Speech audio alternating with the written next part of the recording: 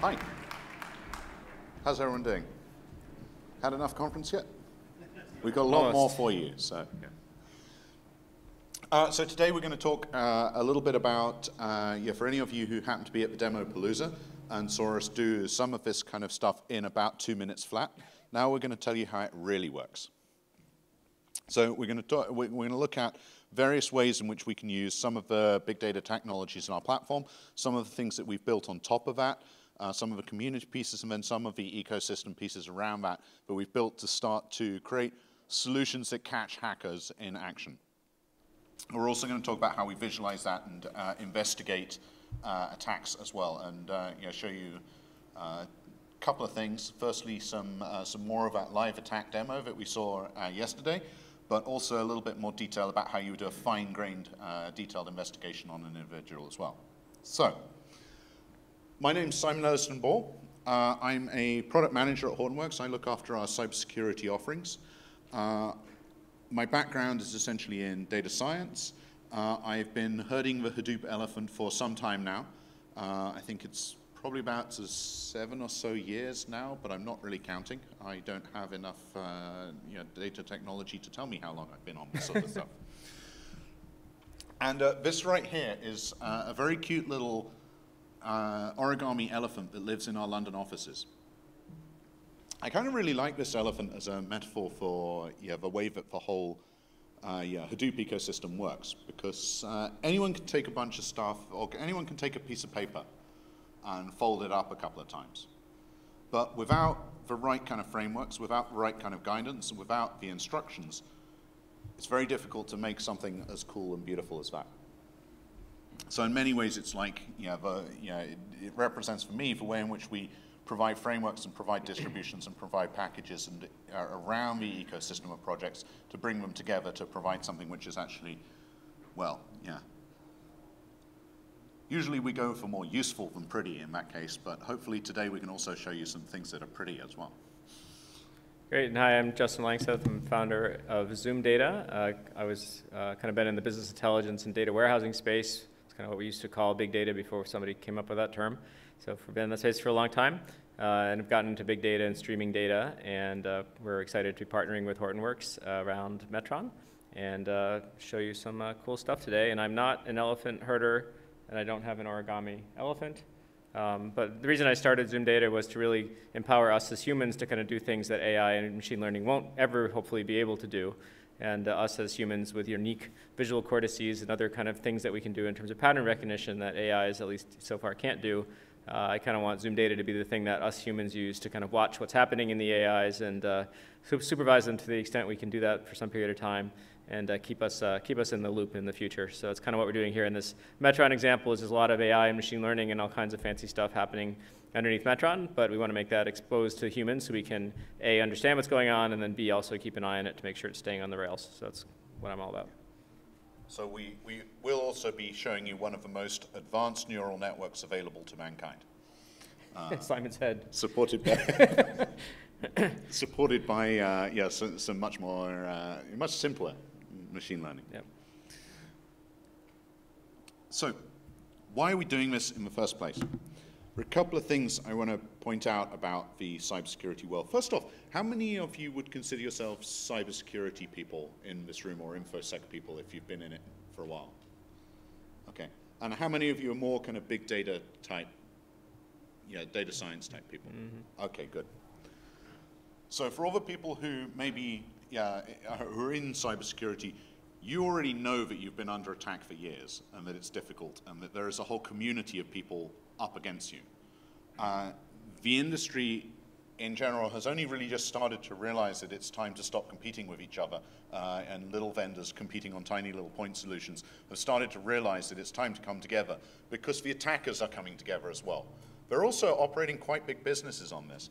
No one quite knows how big the business of criminal cybersecurity is because, well, you know what? They don't publish their results in quarterly reports. But most estimates put it well into the kind of $1 trillion market of what's being made in terms of things like fraud, things like botnet sales. We're also seeing, and one of the things or one of the big problems, is that there's a lot of collaboration in this community. There are whole markets of access in this community, and markets for things like accounts. You know, I've got an example there from a recent report from, I think that, was that KPMG or BT or something like that, where they're finding LinkedIn accounts for sale, so authentication credentials for sale, at about a rate of 100 million accounts for 5 Bitcoin. Anyone collecting Bitcoin and nervously looking at the price right now? 6,300. That's about, it's about 6K-ish? Yeah. Yeah, so that's about 30K for 100 million people's details. That's full account credentials. Yeah. That's kind of cheap, right? Anyone in marketing, wouldn't you love to be able to buy that list? That's true. Don't. Put it that it's way. Illegal. The other thing that we see is we see people kind of building up these botnets, and a lot of organizations will sort of say, well, you know, I'm really worried about people stealing my information, but they should also be worrying about people stealing their resources, because people are building up these botnets and then essentially kind of reselling them for access to perform DDoS type attacks. They're looking at reselling these things almost like cloud services. So you're essentially getting this development of criminality as a service. And if you look at some of the recent DDoS attacks, for example, which have been, and the services that are sold on this, the rates are ludicrously cheap. And yeah, it costs about $5 an hour to launch a DDoS attack that can take down a major corporation. And yeah, the people trying to defend this are spending an average of about $40,000 an hour to try and keep these people out. This is just not something that's sustainable for an individual organization to keep doing. So we have to collaborate as a community to solve some of these problems. I mean, seriously, if I could buy AWS services at the kind of rates at which I could buy botnet services if I were so inclined, then yeah, we would all be running 10,000 node clusters all the time. Can we run the clusters on the botnets, maybe? Is it? Yeah, maybe we should start using these botnets for there good. you go. Yeah, Yeah. It's way cheaper than most of the cloud providers. Turns out it's really, really cheap to run a cloud if you don't have to pay for the electricity, the compute, or the storage. It's all profit. So the result of this is that a lot of the security departments are getting absolutely drowned in the amount of data that's hitting them as well. So they're also, you're dealing with older technologies which are designed to deal with maybe hundreds of thousands of events per second. And a lot of, you're dealing with small numbers of people watching these events or prioritizing these events. So it's very difficult to keep up. It's a classic big data problem. So what we've done is produce this reference architecture on top of the HTTP and HDF platforms, which we call Apache Metron. So it's a project which developed originally out of a product with Cisco called OpenSOC, and has now developed into this this kind of well-formed, well-tested pipeline for processing cybersecurity data on the big data platforms that I'm sure you've all heard of over the course of the week. Anyone heard of HTTP and HDF this week? It's all based on those good, solid pieces. And we have this pipeline for bringing the data in, parsing and normalizing it, enriching it with additional data sources, and then providing things like behavioral analytics through our behavioral profiling technology, also applying machine learning models along this pipeline as well, and then indexing that out into a variety of sources, which then enables us to do interesting things with visualization at the other end. So the key to this, and the reason that we started doing this, was we were starting to see a lot of people going down a kind of DIY route. They saw that big data problem. They saw that their security teams were just unable to cope with the volumes of data created by modern log feeds, for example, modern security devices. And so they went and said, right, we've got a great big data platform for this. We've got BI tools to be able to do this. We'll build it ourselves. And they all ended up doing roughly the same thing. And some of them got quite a long way down this path. Some of them kind of ended up realizing that there was a lot of work, a lot of underlying plumbing to do before you could get to any value. So that's why we've essentially created this reference and this framework to stop every single organization having to do the same things to get their data processed. So this gets you to starting at a much higher level than you would with, just kind of on your own.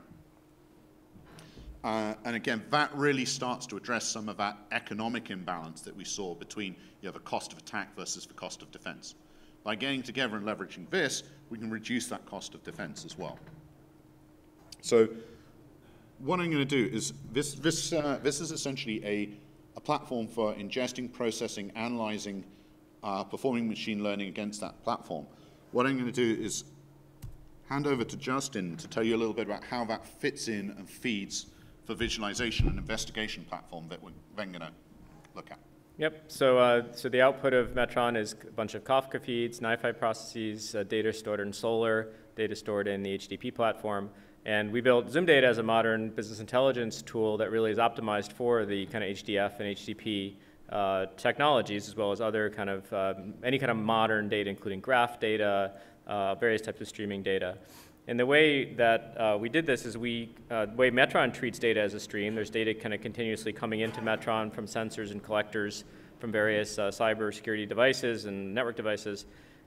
We also, that flows through a stream in Metron.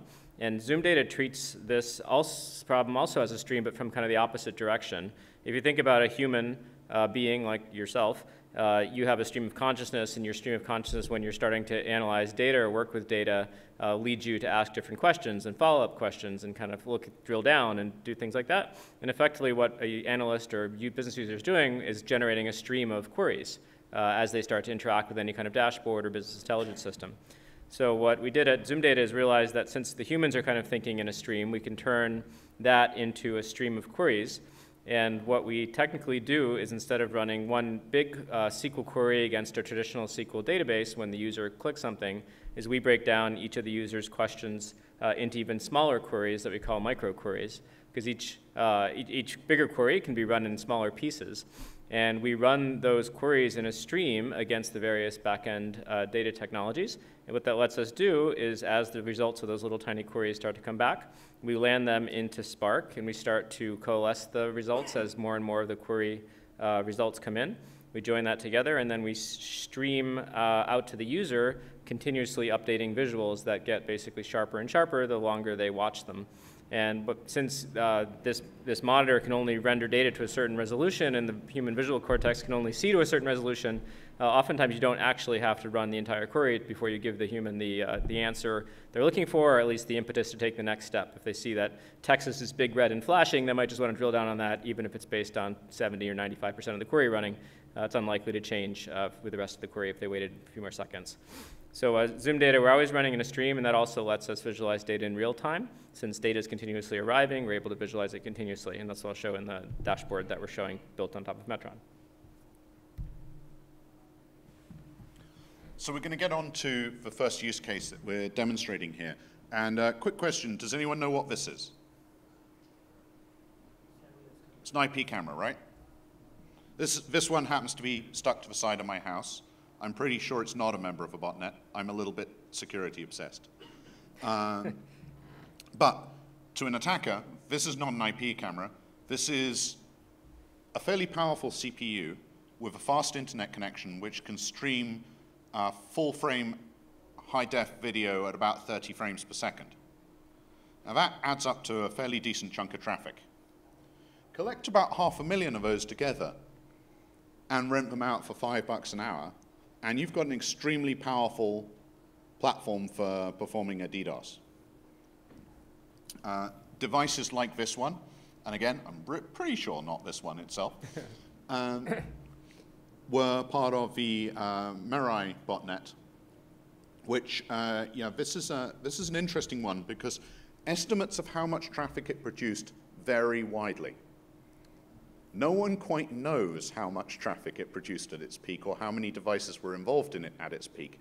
And the estimates from various analysts and organizations are hugely variable. The kind of average to topish ones come out about 1.2 terabytes per second of traffic directed against a single target. That just becomes a sheer volume problem. The other thing that has become interesting is that some of the more sophisticated modern botnets will do things which evade a lot of traditional prevention and detection devices. They'll do things like pulse that traffic. So you'll get, suddenly you'll get a huge amount of traffic and then nothing. And a huge amount of traffic and then nothing, which is more than enough to kill your network infrastructure, but very difficult for traditional machine learning type algorithms to start to see a consistent pattern. You're no longer just looking for, oh, okay, it's all gone up through the roof, start blocking things, it all comes down again. The more sophisticated attacks are starting to need more complex pattern recognition, sequence recognition, some of the kind of machine learning pieces in that as well. So a lot of that starts to need something which also requires human intelligence to see these patterns. Because the attackers are getting more sophisticated about the kind of patterns that they're using these networks to attack with, we also need more sophisticated solutions. So some people will tell you that the answer is to go out and spend $250,000 on a box full of GPUs to run an advanced neural network, which will probably give you more false positives than you can possibly process. What we're going to say is use an even more advanced neural network, supplemented and augmented by machine learning, to be able to catch some of these things. So, Justin, could you please show us your very advanced between-ear neural network in action? Oh, mine? Oh, yeah, sure. Maybe. I'm getting the spinning pinwheel at the moment. Oh, here we go. All right, cool. Yeah, so we're going to show a live demonstration of this kind of botnet scenario. And this is going to be running through Zoomdata and Metron. And the first thing we'll do is kind of show how the data is set up coming into Metron. So Metron is set up through Embari. There's neat little UIs that come with it, which Simon knows a lot more about than I do. But I'll log into this one. And this is showing us the different kinds of data sets that are being loaded into Metron, and then the processes that are happening on each of these data sets. So this first demo is based on data from an HTTP proxy, so an outbound web proxy for an organization running Squid. And so this is data that's coming off a Squid log and being sucked in, right, through, you want to describe it maybe in more detail? So what we're doing here is we're using, or we're bringing Squid logs in through a NiFi processor, in fact. So we're using the NiFi file tailing processors at the edge to then pull those Squid logs through to a Kafka topic. What Metron then does is pull those logs off of a Kafka topic, parse them, enrich them, and apply rules and machine learning to them through that. So there you go. There you got your NiFi. It's pretty simple NiFi. A more realistic scenario would use a series of NiFi agents around the edge to be able to pull that in from multiple locations, say multiple offices, into that core NiFi and push that into the Kafka topics. What we then have, if we have a look at the Metron configuration, what we then have here is a series of configuration pieces. So you can either edit this in a fairly simple guided way, where we can configure, say, the pattern that we use to parse that, preview the fields that are coming out of that pattern for these Squid logs. You see it's picking up some of the recent ones from, this looks like it's pretty live. Hope so. We can add simple transformations like geo-enrichment and threat intel type transfers. We're going to see the result of that threat intel application there in a second. We can also look at some of the more advanced type configurations and use cases here and start to see things like transformations of those. So we have a series of very network-centric UDFs essentially applied as part of a Metron library to do things like pull apart URLs, pull apart host names, pull apart network IDs, the kind of things that are very relevant to security use cases. And we can also then apply these triage rules, simple Boolean expressions and scoring expressions to be able to quantify how much we care about this alert, how important this alert is. And that's all configurable either through these JSON configurations here, through the more guided UI for some of the simpler, more day-to-day use cases, and also, in fact, through a scriptable REPL environment as well. So, whatever your personal preferences are, maybe you wanted web UI, maybe you really love the terminal. You can use whatever you like to configure that. Yep. So right now, going into this system is a baseline set of activity. We're simulating kind of traffic from an organization, and we're going to show that in Zoomdata here. And what I'm going to do as I'm bringing up this dashboard is I'm going to kick off a coordinated botnet attack. So right now, before I do that, we can see that this green line represents all the normal traffic in the organization that's not triggering alerts in Metron, and the red is the Metron alerts, which are occasional. And I'm going to go to my special window here, and I'm going to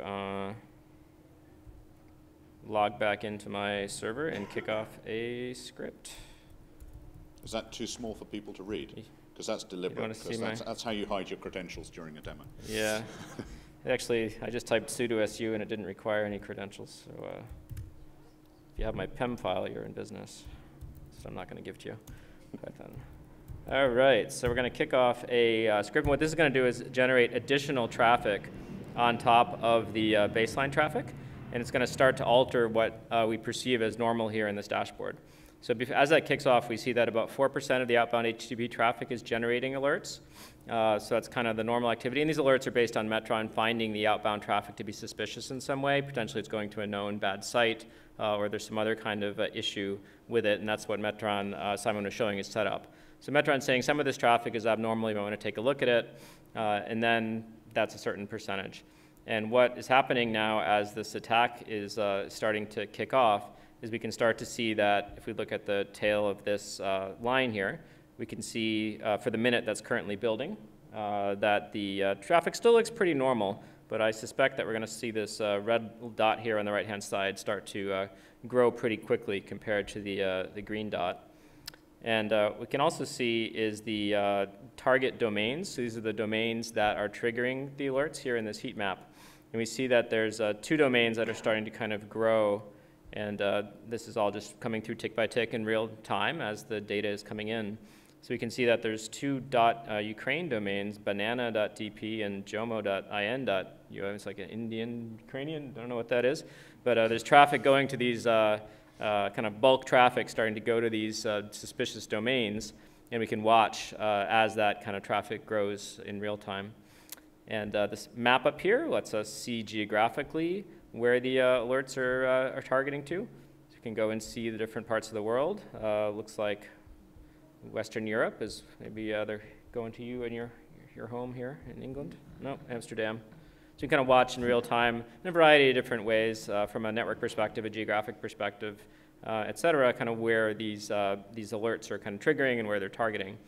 And so as this attack starts to progress, we can now see that the red dot is about to kind of encroach on the green dot. So we see a clear growth in the percentage of alerts, and we're up to about 16% of actually all the outbound traffic is now triggering Metron alerts.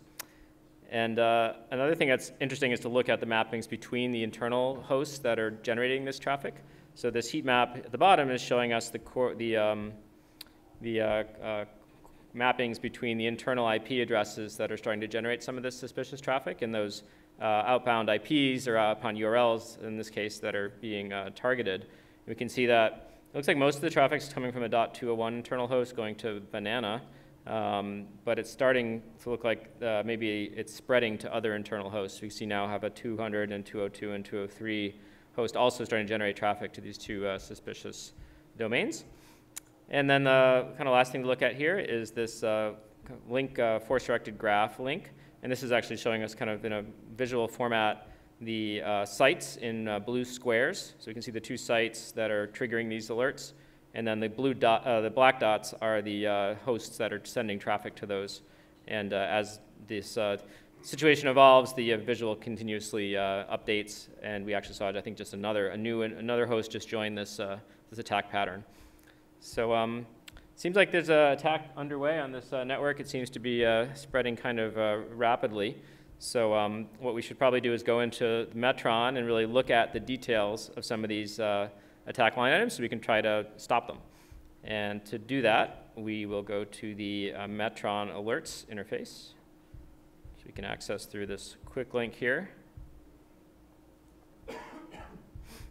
And this, you want to describe this part, Simon? You're more familiar with it than I am. Yeah, sure. So this is the alerts interface that we have in Metron. This is essentially designed to look at all the events and alerts which have come into Metron and provide you with a search-style interface to be able to go through those. So one of the things you'll see here is that we've got a series of these squid proxy alerts. And hey, that's a familiar IP address, isn't it? And you see those alerts have been scored by that threat triage configuration that we saw earlier. We can also start to pull up some of the detail around here. So one of the key things around the enrichment process that Metron goes through. It's that it's intended to bring together all of the information that an analyst would need to investigate that alert, be it through a visual mechanism like Zoom, or be it through digging right down into the individual raw data item through this interface. And that should have all the context that they need to be able to actually deal with an incident or triage an incident in there. There are also a couple of other things that we can do here. We can do some simple kind of slice and dice pivot and grouping here. So we'll find very few of those UA locations that we found. This is actually from the geo-enrichment piece. And we can group that at various, actually, you know what? The source address is probably more relevant for that. We can start to group these alerts together based on the source addresses. Actually, source address, we've got quite a lot of source addresses there, but that one looks like a bad one. Sorted the wrong way. And we can also then merge those alerts together so that when we've got a bunch of things which we identify are part of the same incident, we can just kind of collapse those down into a single alert so that we can deal with them as an incident themselves. Again, kind of pivot around different dimensions on this as well. This will start to build out searches for you as well, so you can see that you've got the click interaction to be able to build up your search interactively through that to be able to explore some of the log messages around a particular piece, and just kind of essentially just play with that list of data itself. And so what you can do with that then is find one of the alerts that is triggering right now, and then we can use the alert case management system inside of Metron Alerts to actually escalate this to other people. So we could escalate one of these tickets, we could add comments like block this domain, stuff like that, and we could send that off to the network operations folks so they could start to counteract this attack. I will counteract this attack by Control-Cing my terminal, which should also effectively, oops, maybe not. Maybe I can't stop the attack, Simon. It's underway. Oh, keyboard interrupt. Yeah. Okay, sorry, Wi-Fi delay. Okay, attack is stopped. So now I've stopped this attack, and if we watch this graph for a minute longer, we'll start to see that the green line will pop back up, and the attack will start to fade from the system. So we can kind of watch in real time as the system recovers. And another quick thing I'll show here is this time bar at the bottom has a feature we call the data DVR. And it's kind of like your home DVR. You can watch TV live, you can pause, rewind, fast forward. And so I'm going to actually rewind to before this attack began. So you can kind of rewind the whole system to that point, and we could then replay the attack either in real-time speed, or we could fast forward through the attack. So now I'm playing at a speed of 1 minute per second, and we can watch the entire attack again in fast forward. In kind of, or pause, and even slow motion, so we kind of drill in and try to really understand kind of where it started and where it came from. So kind of data DVR is kind of useful in that cyber kind of world quite often. It gives you a nice experience for your forensic investigators who are looking at, being able to look at something after the fact becomes incredibly valuable for them, because if you're under a huge botnet attack, the impetus is generally stop it as fast as possible, not necessarily look at the deep subtleties of how it originated. So once you can look through things like the data DVR, then you can start to see some of the kind of ways in which that was triggered and start to look at improving your defense against future attacks through that means as well. Yep. So we wanted to show you another example of, we've seen how this kind of platform handles things which are basically based on scale. Right, so a DDoS attack or a botnet attack is usually fairly easy to spot because there's a lot of it. However, there's another class of problems in cybersecurity which are more focused on finding that kind of a proverbial needle in the haystack. Someone at our meetup on Monday came up with a great expression of this and pointed out that they are looking for the anomalies in the anomalies. They're looking for the very, very small amount of data in that long tail problem of a huge quantity of what's basically noise. So we're going to show you another demonstration of another feature of the Zoom integration, which is based around some authentication data. And this authentication data comes from a known attack data set published by Los Alamos National Labs. And actually, I think I'll just hand it over to you, Justin, and let you okay, great. Yep. So see if we can find the hacker. Yeah. So can anyone tell me where the hacker is here? Anyone figure it out yet? So you all have this, as Simon mentioned, this neural network in your head that can use your visual system to look at something like this, you don't even have to know what it is, but you can start to look for unusual patterns. What this is the blue squares are servers, and the black dots are users. And does anyone see any patterns that look unusual that might be the hacker? Who's found the hacker? Where? Blue dot to blue dot line. Blue square to blue square. Oh, that's interesting. Why the servers talking to each other without users? That might be something to look into. Anyone else see anything kind of abnormal in here? Off to the right. Yeah, what's he doing over here? Why are there some users talking to the server, but literally these users are talking to no other servers, and this server is not talking to any other users? Like, that's always suspicious when you see people off in the corner kind of canoodling with each other, not interacting with the rest of the world. That's often in the government space we look for a lot of that under stuff. my desk. Yeah, that's Simon's. Actually, if we zoom in on what that is, if we look at the details, this is local service and network service, and there's obviously something going on here with some local services. Maybe you're not staying as local as they should. Then the rest of this pattern, if you look at it, like you see a lot of kind of halos of users kind of going into single servers. So maybe these are application users or departmental users going into their servers. You know, there's some users that go into 2 adjacent servers. So maybe they just happen to be using 2 applications that are adjacent. See that kind of pattern around the edges here. In the middle, you see this mishmash of who knows what this is. Like our human brains are terrible at trying to understand what this means. It's probably just like all the sysadmins like doing their stuff. So we might need to filter that down a little bit before we can really understand visually what that is. But just at a high level gestalt, what kind of really looks kind of really abnormal is these things that look like the opposite pattern. So there's this pinwheel down here, which is kind of the opposite of the regular pattern. So the rest of these are all black dots going into blue squares. And you know, a kindergartner could tell you this is one of these things does not look like the other, right? This is blue squares going into a small black dot. So you know, what is happening here? And this is, if you mouse over it, we see this is user 66 going into all these servers. And you see relatively few attempts to go into these servers. So maybe there's something to look into there.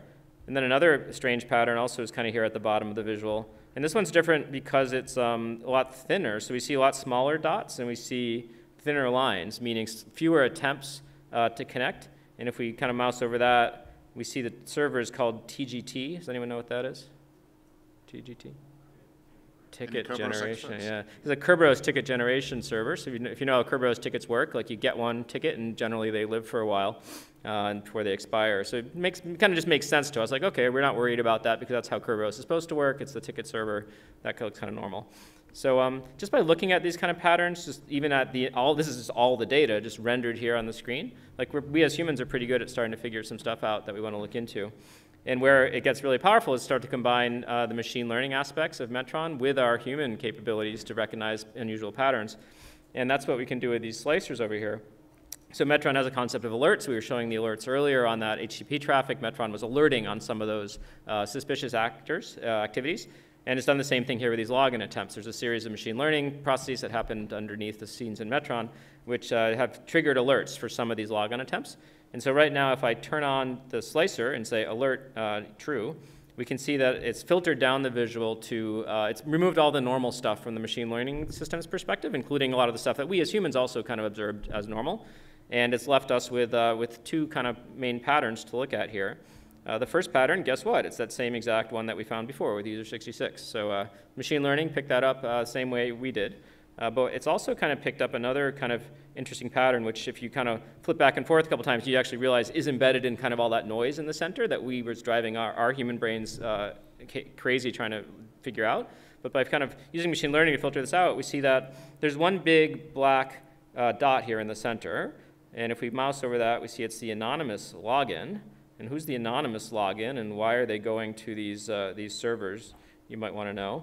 So that's kind of, the machine learning has triggered in on something that says these anonymous login attempts look kind of unusual, and that's something we should probably go back again to the raw details to really understand in more detail.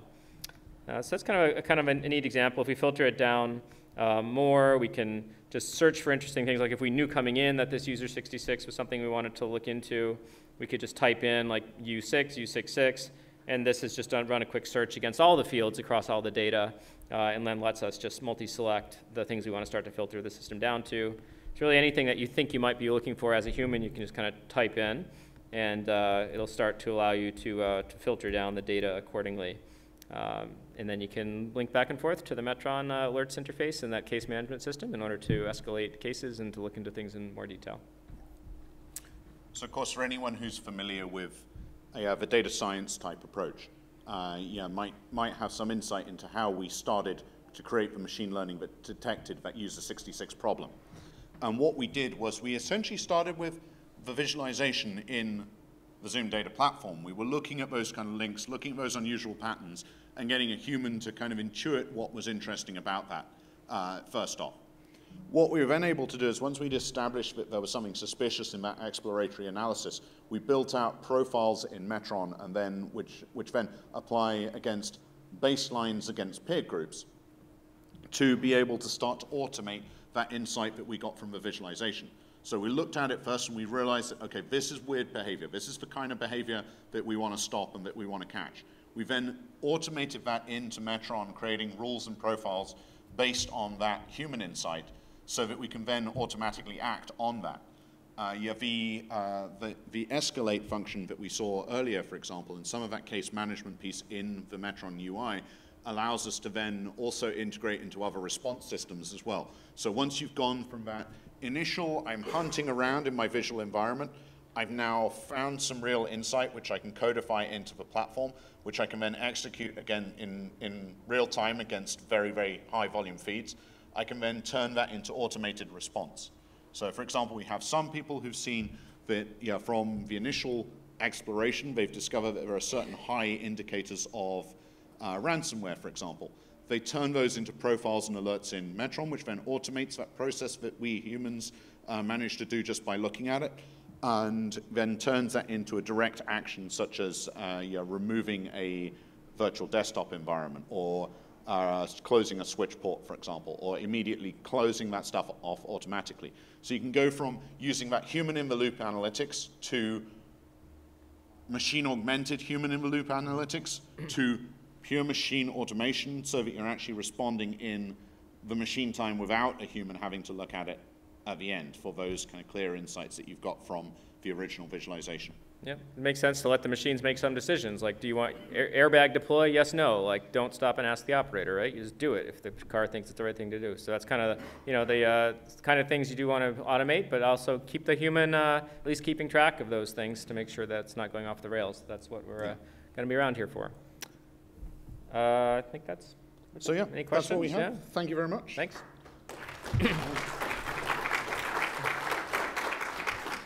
And do we have some time for some questions? One question. Who has the question? Who has the fastest question? We might get two.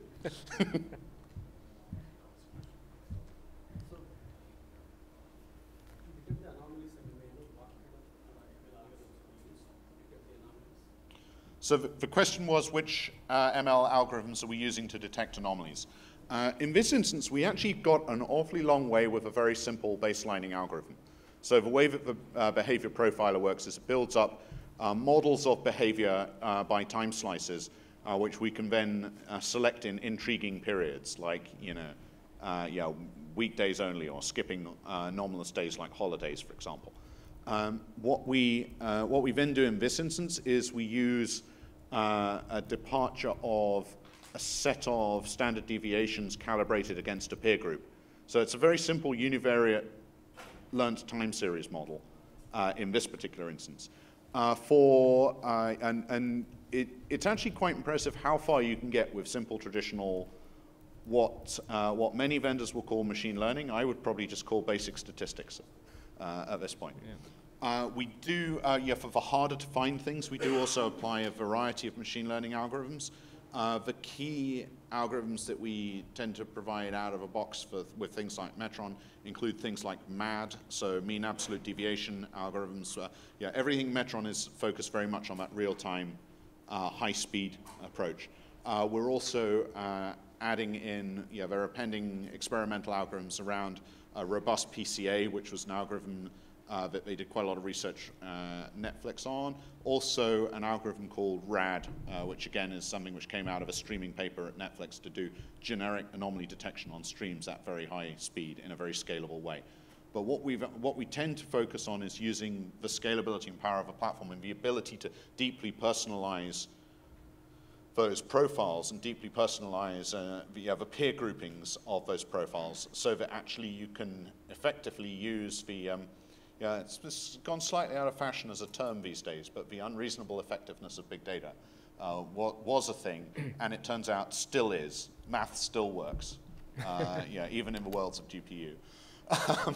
And then, if we need to go deeper than that, that usually gets us kind of 80–90% of the way to the right answer.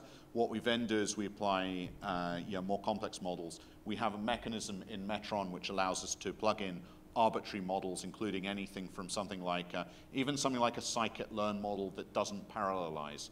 We can parallelize the inference of that. This is a whole other talk, though. So, we use a piece of a platform called Model as a Service to effectively pseudo-parallelize unparallelizable models so that we can apply essentially any anomaly detection algorithm you like. Great. I think we're getting signal to wrap up, Yeah. so thank you, everybody.